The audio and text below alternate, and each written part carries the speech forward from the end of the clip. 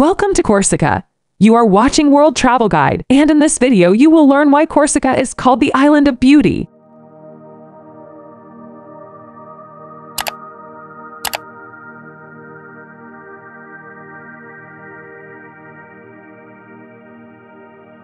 Corsica is an island in the Mediterranean Sea and one of the 18 regions of France.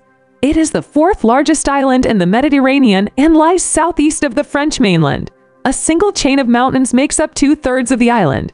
Corsica is a paradise for beach lovers, hikers, and outdoor sports enthusiasts, and is visited by millions of tourists each year.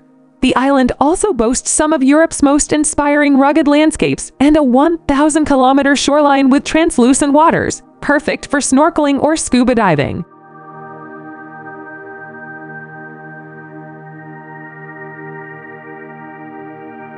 Ajaccio is the capital of Corsica and the island's largest city. Its modern history is dominated by the figure of Napoleon, who was born in the city. Maison Bonaparte is the emperor's family home and birthplace, now a museum dedicated to his life. Monuments, streets, squares, hotels, cafes, and even the airport bear Napoleon's name. Ajaccio wears its layers of history with a lightened touch, yet it is still rated as one of the most intriguing stops on the island. This is evidenced in the narrow streets and the lovely, varied architecture, particularly the fabled cathedral. The city also has a beautiful harbor area with numerous boats and yachts, arriving from French ports such as Marseille, Nice, and Toulon. Ajaccio is also a city for sea lovers, and there is a great selection of sandy beaches to choose from, including one right below the citadel.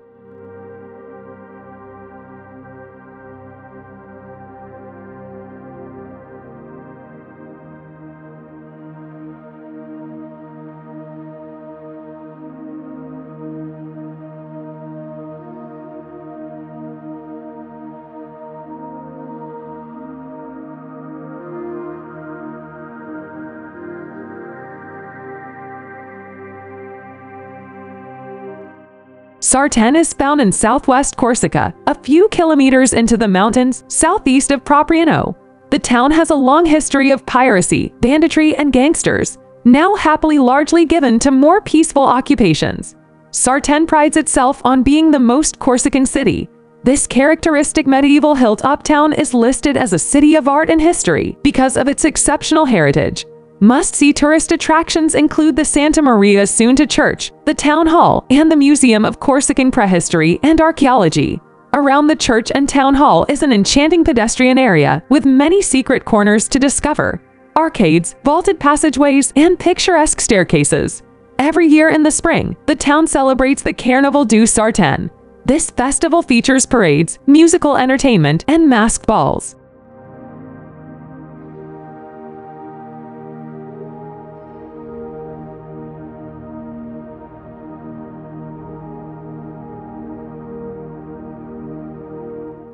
Bonifacio is a well-preserved fortified town, perched on a steep limestone cliff with stunning sea views. Brimming with old-world ambience, the town is a jumble of medieval lanes and narrow alleyways. Established in 833, Bonifacio's rich history offers visitors a fascinating and bustling base from which to explore the south of Corsica. The citadel walls and ancient houses appear to rise seamlessly out of sheer cliffs that have been hollowed and striated by the wind and waves. Beneath, an inlet about 100 meters wide forms a natural harbor, home to a buzzing port.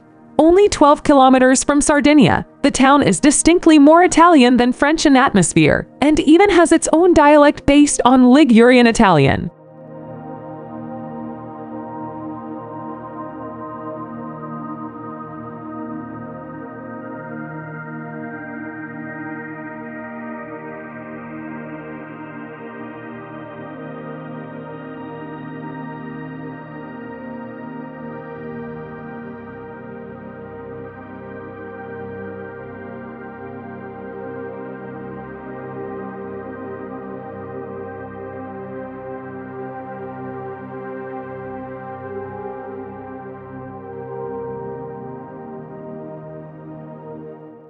With some of the best and most accessible beaches on Corsica, Porto Vecchio has become Corsica's #1 tourist region.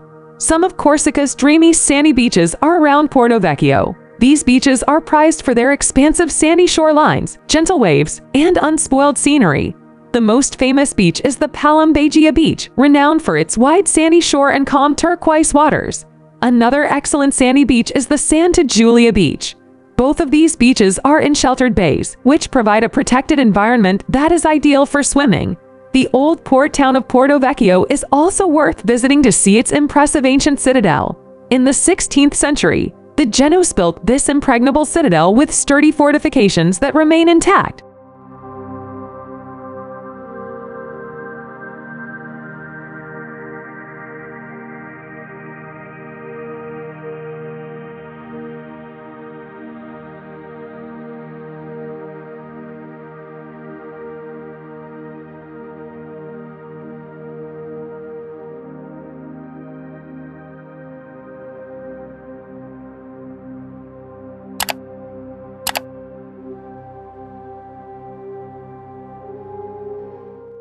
The internationally renowned GR20 Trail is a must for every hiker.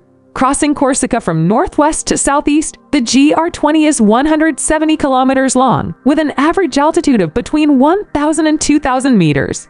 Starting in Calanzana in the Ballini region and finishing in Conca near Porto Vecchio, the GR20 path follows the mountain ridge that cuts across Corsica and attracts around 10,000 hiking enthusiasts every year.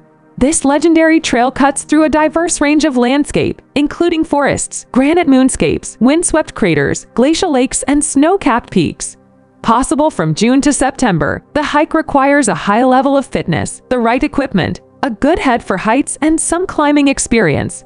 In its entirety, it takes approximately 2 weeks to complete. Only 1 in 3 walkers complete the trail, but you can aim to do half if desired, thanks to the train station mid-trail in the pine-hidden village of Bisavana.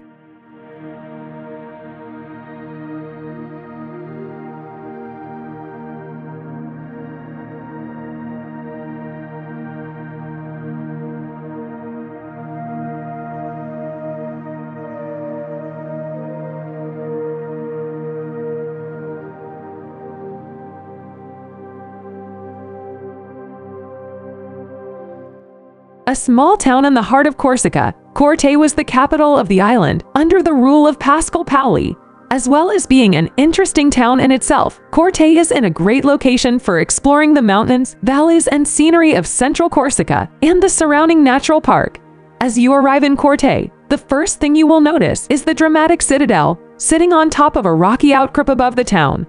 Don't miss the viewing platform, which provides excellent views, not just of the citadel and the town, but also of the surrounding mountains in which Corte is set. Corte has been classified as a Napoleonic town, as Napoleon spent various holidays here. The town is also home to the University of Corsica, and approximately 30% of the population are students at the university.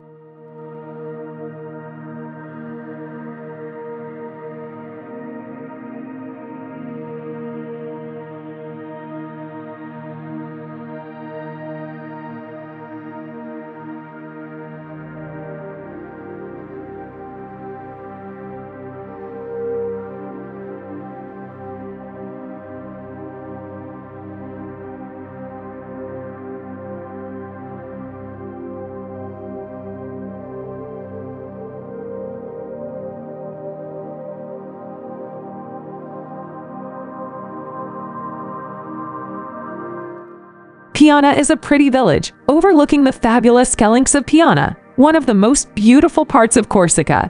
The village is about 11 kilometers from Porto and is considered to be one of the most beautiful villages of France, though in truth its appeal is in its fabulous location overlooking the Gulf of Porto rather than the village itself. The main historic site is the Baroque church of the village, which has a tall square bell tower, and inside there are some frescoes and paintings by Paul Matthew Novellini, in a style which is typically Corsican. All around the village, you can enjoy fabulous views of the surrounding mountains and also sweeping views over the Gulf of Porto and the red cliffs of the Calanques. The Scandola Natural Reserve is a World Heritage Site to the southwest of Calvi. The reserve covers approximately 900 hectares of land and 1,000 hectares of sea, and is an exceptional site, even among the many natural wonders that you will discover in Corsica. There is no way to enter Scandola by car, and to enter by foot involves crossing very high mountains, So in practice, the only way to enjoy the splendors of this coastline is by taking a boat. Trips leave from Calvi and less frequently from nearby Porto. Strange rock formations emerge from the crystal clear sea, and the coastline is peppered with jagged inlets and caves. The Scandola Reserve has a wide range of seabirds, including cormorants and giant gulls, that benefit from the protected environment. There are also established seal and dolphin colonies.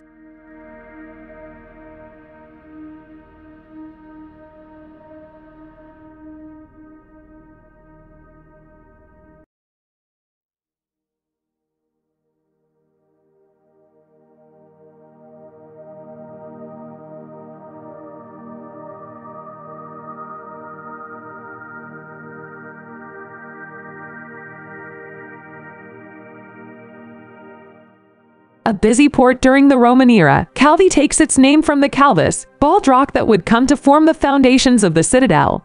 Standing proud on its headland, any visitor to Calvi must visit the 13th century fortress, which has lost none of its fascination over the centuries and remains a remarkable example of architectural and cultural heritage.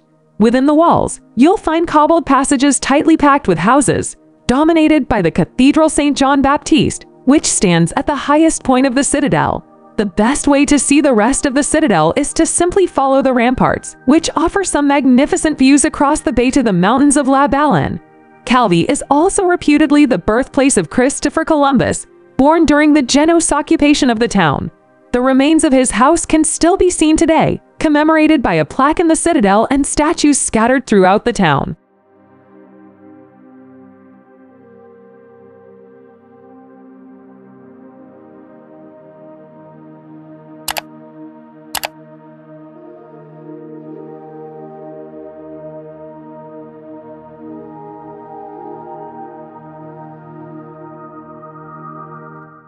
Perched like an eagle's nest on a granite hilltop at almost 500 meters, the ancient walled town of Sant'Antonino offers superb views of the surrounding countryside and the sea. In the lush Baleine region, Sant'Antonino is one of the oldest villages in Corsica, with a Moorish heritage dating back to the 9th century. Thanks to its old world charm, Sant'Antonino has earned a place on France's list of most beautiful villages. Visitors will be delighted by the village's medieval tangle of winding cobblestone streets, alleyways, and covered passageways. Much of the village is a warren of narrow lanes, steep pathways passing through vaulted passages, and ancient traditional houses, making Sant'Antonino a pleasure to explore.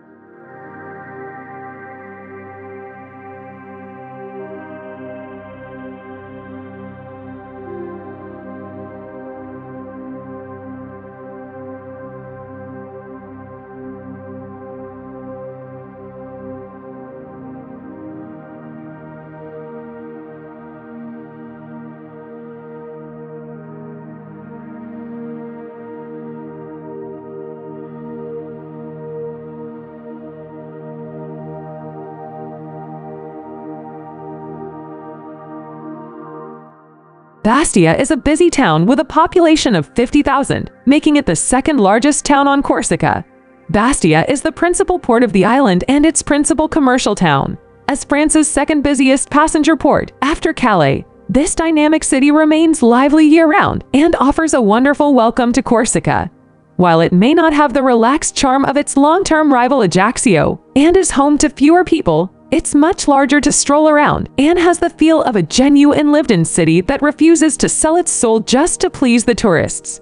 Bastia's historic core consists of two distinct neighborhoods, Terra Vecchia, surrounding the small original harbor, and Terra Nova, the high-walled citadel above. The hilltop fortress is actually very old, built from the 15th century onwards as the stronghold of Bastia's Genoese overlords.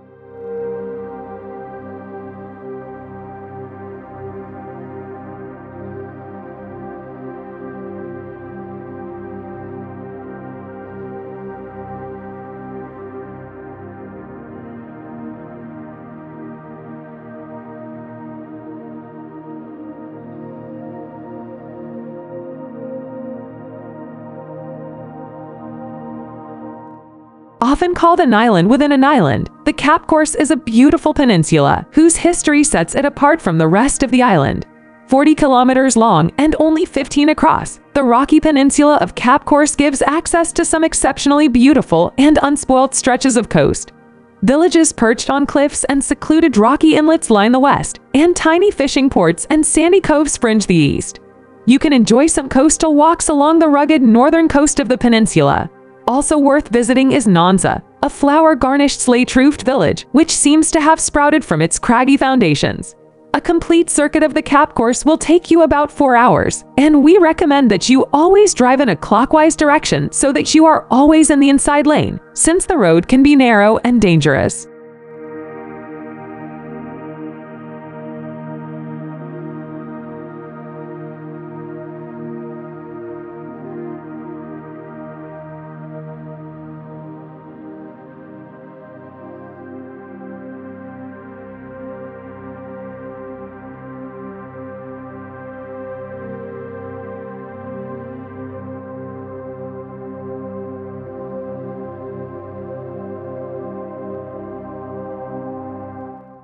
The village of Centuri is situated to the northwest of Cap Corse, and the Port du Centuri, a true highlight, is a few kilometers along a winding road to the west.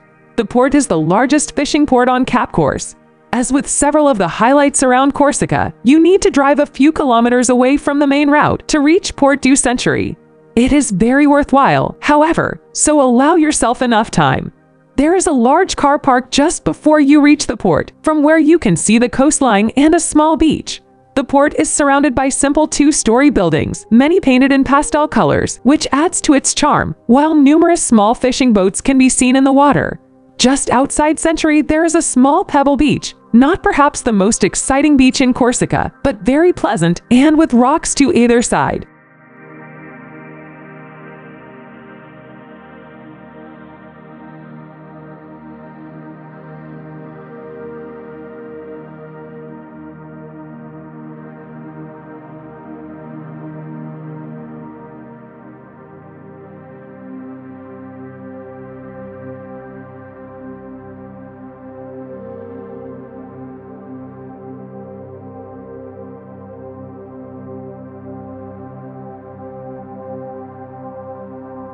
Traveling by train in Corsica is a thrilling experience. The island's diminutive, bone-shaking train operates along a principal line that crosses the mountains from Ajaccio to Bastia via Corte.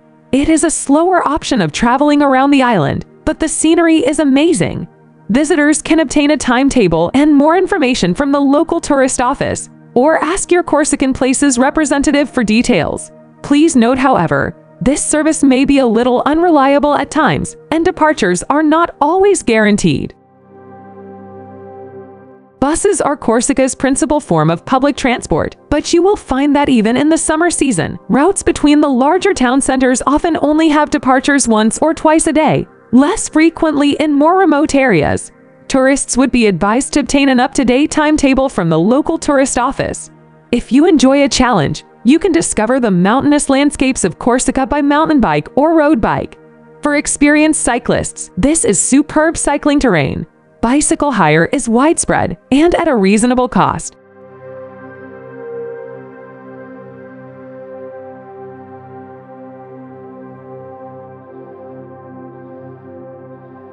Picturesque cliffs, secluded beaches, and rich culture make Corsica a magnet for tourists. The best time to visit Corsica is from May to October, when the sea is warm and the weather is pleasant to stay out all day long. During this time, you can cycle through the mountains or hike the famous GR20 route.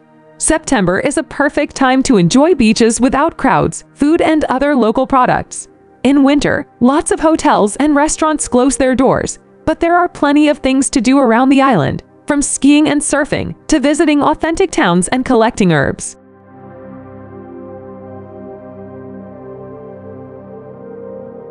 Have you ever been to Corsica? Let us know in the comments. If you loved this video, hit the like button and subscribe. You should also take a look at hundreds of other travel guides on our channel.